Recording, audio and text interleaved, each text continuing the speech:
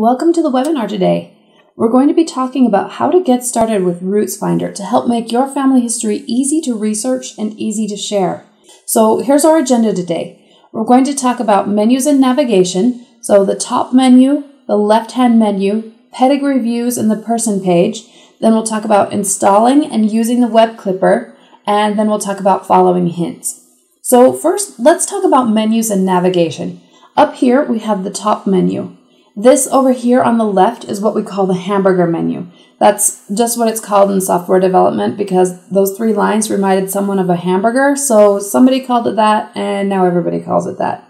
Whenever you see that on a website, it means there's a menu collapsed under there, and at RootsFinder, that's the left-hand menu over here, which we'll talk more about in a minute. When I click that little hamburger menu icon, it will open or close the left-hand menu so you get more space on your screen if you need it. Then we have the RootsFinder icon. Clicking it will take you back to whatever you've set as your home screen. In my case, I have it set to the pedigree view, but I could change that to the newsfeed if I wanted to. We'll talk more about how to change that preference in a minute. But right now, I just want to stay focused on pointing out the top navigation area up here. Here in the middle, you have a search bar. That's a quick person search. If you start typing a name, it's going to give you a list of all the people in your tree who match what you're typing so you can jump to them quickly. You can see I have a lot of Roberts. I just scroll down through them or keep trying to find the one I want. The next thing you come to up here at the top is this help icon. Clicking it, you'll see a menu of support options. The first one is the forum, which is where you can ask questions, make suggestions, or see what other people are asking or suggesting. The next one is our support center, where you can read articles, watch videos, or over here at the right, you'll see contact, which will let you send us a help ticket if you are not finding what you need. Then we have links to the blog and to our development roadmap. The next thing we have across the top menu here is the flag, which is where we'll put notifications for you. For example, if you had a GEDCOM that was importing or if a video was being made, you'll see a notification here when it's done. That way, if you don't happen to see the email, you'll still know when something is done processing. The last thing on the top menu here is your account settings. You'll see I've added a photo for my profile here so my family can see my face and recognize it's me. If I click it, I'll see some account options here, including my name, profile picture, and account preferences. And if you keep looking down here, you'll see our little chat icon in the bottom right-hand area of the screen. We'll typically communicate with you by way of that little area because it's a lot faster and easier for you to have that out where you can see it. If you send us a message here, I typically respond pretty fast during the weekday, but sometimes I'm away from the computer, so if you just send us a message, I'll get back to you just as soon as I can. So then over here, we have the left-hand menu. This top button shows the name of the tree you're currently working with. If you click it, you'll be able to switch between your various trees. So the trees you've created or the trees you've been invited to. This is also where you would create a new tree if you wanted to. You just click New Tree down here at the bottom, and then it will guide you through the tree setup process again. The next button in the left-hand menu takes you to the pedigree view, which we'll discuss in greater detail in a few minutes. Next, over here on the left, we have the news feed. So you click that and it will take you to your news feed. That's a summary for you and your family of what's been going on with your tree, including new media, hints, other stuff. Over here on the right, you also have some information about your tree and also your bookmarks. We'll talk more about how to bookmark someone in a few minutes. Then back over here on the left, you have your list of people. That's everyone in this tree. Again, you can just use the search area up here and start typing, and it will filter your list to people who match what you're typing. One cool thing about this search box, as opposed to the one at the top, is that this search box will do a keyword search, so it's not just names. Let's say I'm looking for someone born in Indiana, but I can't remember their name. I just type Indiana, and you see that's people's names. They aren't Indiana, but they had an event in Indiana. Next, here on the left, we see the media wall. I click that and it shows me my media like Pinterest does. I just click an item and I can see details about it, or I can share it with my family on Facebook. People can like it with this little heart icon right here, or they can comment on it. If I wanted to edit it, I would just click this pencil here at the top. I could also download it or delete it. The next thing over here on the left is my list of leads. If I click that, it shows me all the leads I have in my whole tree. Again, this search box at the top of the list here is a keyword search box. So again, if I want something from Indiana, I type Indiana, and yep, I do have something here for Indiana. Okay, so next over here on the left is users. Users are other people I invite to my tree. When you click this, you'll see the people you've invited and what permission you've given them. One thing that's really important to us at RootsFinder is that nobody can change your tree without your permission. Also, nobody can see information about living people without your permission, even if you've made your tree public. So that's where invitations come in. To invite someone, you click this plus sign over here, then you put in their email address, their name, and whether you want them to be able to view or to be able to edit. One really cool thing is that if you've given someone permission to edit, you can see what they've done by clicking their name. In this case, neither my mom nor my sister have added anything, but if I click my name, I can see what I've done, and it's basically the same look and feel. After someone accepts your invitation, you can change their permissions back and forth, or you can delete them altogether by clicking change right here and then editing or deleting their permissions. So then the next thing we have over here on the left is the content lists. These are just what they say it is, lists of different things in your tree. So you have evidences, notes, sources, and stories. So I'm going to go through each of them for you. Evidence, if you recall, is defined as the tentative answer to a genealogical question. So in this list of evidences, you have here lists of theoretical answers, like when was my great-grandfather born? Well, according to this source, he was born 1 September 1903. Again, the search area at the top is a keyword search for this list. So if I type Indiana, here I get a list of all my evidence, so all of the genealogical questions that are theoretically answered in Indiana. I see the type of evidence, the date, place, the source it came from, and the person tagged. I can sort any column here by clicking the header. If you click an item, you'll open its card. Then click the pencil if you want to edit it, or click the trash can if you want to delete it. If you click a person's name, you'll go to their person page. This section is a bit advanced and you might not ever use it, but it's there for you if you want it. So then the next list we have here is notes. This is a list of all your notes, including notes that were imported in your GEDCOM. One cool thing I do with RootsFinder is I put research calendars and reports in the notes section. So if I wanted to, I could find them again here. Again, this is a keyword search up here. So let's say I want to search my notes for a particular microfilm to see if I've ever used it before. So I just put in the film number. I'm going to do 481074 here. And I do see that I did reference this film previously. And again, I click an item to open its card, and I click a name to go to the person. Next in the content list is sources. Sources are where you get evidence. So they're things you use to answer genealogical questions. If I want to know what sources I've used from Indiana, I just type Indiana or whatever up here in the list search box, and here I get my list of sources from Indiana. If I click it, it opens up its card. And finally, the last list type here is stories. Here I have a list of the stories I've added and who they're tagged to. I can click a title to open it, and I can edit it right here if I want to, and I can even post it to Facebook right from here if I feel like it. So that's the content lists. Next over here on the left we have apps. We only have one app right now, and that's the web clipper, and we'll talk more about that in a minute. So then next over here on the left comes reports. Right now we have 6 key reports in RootsFinder. We have the fan chart, an Anantafel, a family group sheet, a pedigree, people without parents, and a place list. So the fan chart looks like this. You choose the center person and you get 7 generations here as a PDF in a new tab. Then the Anantafel report is kind of a collapsed list pedigree view where everyone has a mathematically calculated number that's assigned to them. You select the root person, and then again you get a PDF here in the new tab. With family group sheets, you select the primary person and their spouse. For the pedigree, you select the root person and the number of generations to include. And then the people without parents report is a list of all your ends of lines. And the place list is a list of people who had events in the location you type in the box here. These all create a PDF report in a new tab, which you can print or save to your computer. And then the last thing we have over here in the left-hand menu is the settings. Clicking this will open the settings page for your tree. Remember, we talked about your profile up here in the top right corner. That controls things about your profile, like your profile picture and your account preferences.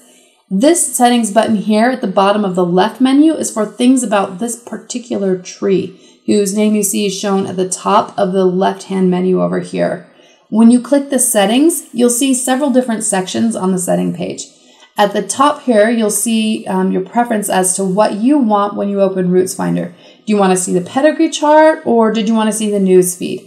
Make your selection and click Save if you want to change it. Next is the root person. You can change who's shown as the root person in the pedigree by typing their name in this box, selecting them, then clicking Save. And the bottom here determines whether by default you see the expanded timeline on a person page, which includes secondary events they may have participated in, like the birth of a child, or if you want to simplify their timeline a little, you can just hide those extra events by default. You can always turn them on or off temporarily on the person page too. So we'll talk more about that later, but those are your tree preferences. And the next are tree settings. So here you have the tree name, whether it's public or private, who you want leads for, and where you want leads from. Then the next section is the GEDCOM export, but that's currently in testing. And then finally you have the tree delete. If you decide you don't want a tree anymore and you want to just blow it away, click delete tree and it will be gone. But we can't recover it at all. Once you click that, it's gone for good. So be sure you want to do that. Okay, so that's the left-hand menu. So now let's talk about a few more navigation things. So let's look at the pedigree view here. This down arrow here lets me change pedigree views. We have the traditional 4 generation, which expands when I click that arrow over here at the far right. So then next in the views, we have a fan view. And when I hover over someone, it highlights their path in the chart and gives me more details about them and their path over at the right. The next view is the fractal view. It makes kind of a neat little heart-shaped view tree that's kind of fun. And then we have the ancestors and descendants. In this view, all the children are side by side, and that makes it really easy to see who you have profile pictures for, so that's kind of cool. And then you can drag the tree around. You click this up arrow to show more generations back, and then you click this little ellipsis down here, these 3 dots, to show the descendants for a person. Then we have the descendants view, which traces the line down from a person or couple. You click to open, and then you just keep, tracking generations down as far as you like to. And then lastly, you have the circle view, which works pretty much the same as the fan view. With all of these views, anytime you click a person, it will open their card, and then you can go to that person page. So those are the pedigree views. Okay, so now let's talk about the person page. The person page is a really important page. You'll do the majority of your RootsFinder work on this page, so I want to make sure you know everything it can do. This area up here is called the header. Over here on the left of the header, I have the person's profile photo, and then this area to the right of the profile photo is the profile summary. It has their name, birth date and place, the death date and place, and their parents. It also has gold stars showing how many sources they have and green circles for the number of leads they have. And then I can set the profile picture or change the background photo by clicking the areas there and just setting the photo from the ones that I have or by uploading something new. Then I can change what information I want to be shown here in this header by clicking any of the facts. I can click the name, and here I have a list of the evidence. So if we remember, evidence is the tentative answer to a genealogical question. So here I'm asking, what was my great-grandfather's name? And I see evidence. Here I see evidence, a possible answer, that it was Lieutenant T.C. Hill. That was according to the Journal of American Medical Association. But I don't really like that evidence. To me, it's an answer, yes, but it's not really a satisfactory answer. Rather, I like this evidence here, that it was Thomas Clark Hill. That evidence came from 2 sources, a database and also my grandmother's death certificate. I like that answer best, so I'm going to select it. I'm free to change my mind at any time. I can switch things back and forth. These answers will still be here as my research continues to unfold. And if I don't like any of them, despite what the sources say, I can just enter what I want down here and click Save. This is my database. It just helps me see what the evidence says and helps me guide my decisions by the evidence. So then, likewise, I can do the same thing with his birth and death date and place. I click the fact, I look at the evidence in the sources, and then I select what I want to see in the header summary. So while I have this card open, I can also click through the different sections to see what they say and set my preferred summary information in the header. Okay, so that's the header. Then under the header, we have the toolbar. With this tree icon, I can open a pedigree view with this person at the root. Next, I can bookmark him. This will create a shortcut right to this page from the news feed. This star is so you can mark someone as a person you're interested in getting leads for. If you marked everyone, don't worry about this star. Just click this if you want hints about this person, but not other people. Okay, this icon is the Family Search logo. You'll click it for all the Family Search integration tools, including downloading media and sources for this person from Family Search, which we will cover in another webinar. This is the evidence analysis report. It lines up sources and columns across the page and then lets you compare information that's found in each source side by side. It's really helpful for identifying and resolving conflicting evidence because you can see how the information changed over time or how the various sources agree or disagree, and then you can analyze them and find out which is more likely to be correct. This icon here, this little film strip, lets you make a video from the media that's associated with this person. Click it and you'll see the video options, including text, narration, and music. Now, back here, this icon is for sharing. When you click it, you'll be sharing this person page on Facebook, Twitter, or Pinterest. And this icon opens the header information we looked at earlier, and this trash will delete the person. You can't get them back. So once you delete someone, they're gone for good. So make sure you really want to do that. Okay, now here below the header, you have 2 columns. The first thing we have in the left column here is the timeline. Each of these events have sources. If you click the source title, the information will expand. You can expand them all by clicking this expand here above the timeline. Likewise, this collapse will contract everything. This show will let you decide whether you want to see relatives events in the timeline or not. This plus sign over here lets you add a new timeline event, which is something we'll discuss in another webinar. So for now, let's look at the items in the timeline. When you expand an item, you'll see the source title followed by the primary event for that source. Then you'll see any images attached to it. Under that, you have the source citation, and then you have information about each of the people mentioned in this item and the evidence the source provides for them. This helps you evaluate the source and really analyze the evidence. When you keep scrolling down, you'll see all the events, sources, and facts this person has been tagged in. And then at the bottom, you'll see notes. That's the left column of the person page. And now in the right column of the person page, first you see the media that's attached to them. Over here at the right, you see a plus sign. Click it to add the media. Give the media a title, upload a file, give it a date and a place, then tag people. Finally, you can add notes about the media if you want to. All of these fields are totally optional. Underneath the media section, you have leads. Leads come from 2 sources right now. You have RootsFinder partners and RootsFinder users. RootsFinder user hints are created by clicking the plus sign over at the right and then giving the hint a title, tagging people, and adding information about the lead source, such as the URL and what to look for. This way, users can create to-do lists for themselves and guide other family members to participate in the family research. RootsFinder partner leads look the same as user-generated leads. We'll talk more about how to add information from these leads in a minute, but for now, let's keep scrolling down the right side of the page. After the leads section comes the family members section. First, you see parents and siblings. Clicking any of these names will take you to the person's page, so I typically like to right-click on them and open the link in the new tab so I can keep the first person's page open until I'm sure I'm done with it.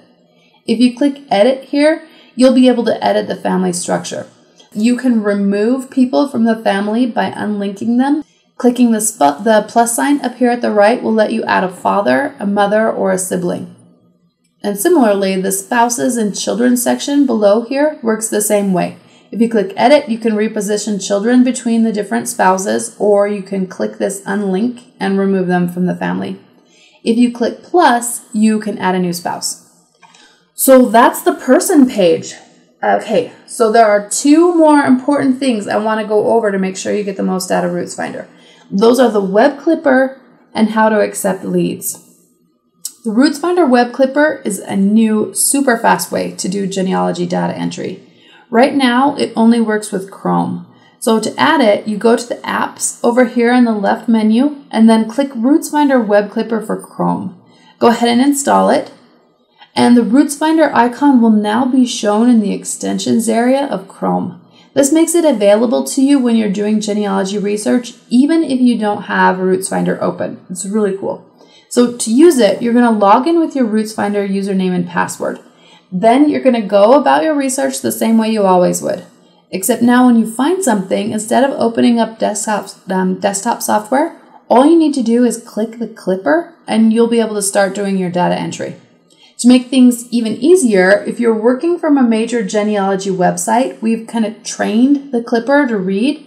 It will automatically process as much information for you as it can. So if you're on a page with a transcription, it will identify the primary event, the source citation, and all the secondary events that have been indexed. All you have to do is tag it to the people in your tree. We'll have another webinar soon to teach you more about how to use the web clipper, but in the meantime, you can also find more help in the Help Center. So just click the question mark at the top menu of RootsFinder and then click Support if you need help with it. One thing you will want to know about the web clipper, it's free floating, which has advantages and disadvantages. The advantage is you can resize it and you can move it around the screen wherever you want on your monitor, or even between two double monitors. You just drag it where you want it to be. That way it doesn't block any text and it makes things go a little bit easier for you. But the disadvantage is that if you switch to another tab, like if you're going to verify something, you might think you lost it. So in Windows, the easiest way to get it back for me is to use Alt-Tab to switch between my windows. So then alternatively, you could hover over the Chrome icon in your taskbar, see the thumbnail for it, and then click to switch back to it. And that way you haven't lost it, you just are switching between windows as needed. So then with the web clipper installed, now you're ready to follow leads. So to do this, you're going to click a lead on the person page. Take a look at the information and decide if you want it or not. If you want it, click the clipper. It will load as much as it can for you. So feel free to add additional information if you want. Then tag people in your tree. To create a new person who isn't in your tree already, just type the name as you want it to appear in your database and click New. When you save, you'll be able to update the summary and the person page header with new information if you want to. Click Save, and you're done. The suggestion will be removed from the leads on the person page. So that's RootsFinder. I know this has been a lot to take in, but we designed it to be powerful and yet intuitive. So as you click through things, it should naturally come to you. And if not, just give me a shout and let us know where you're stuck. Thanks for watching and good luck.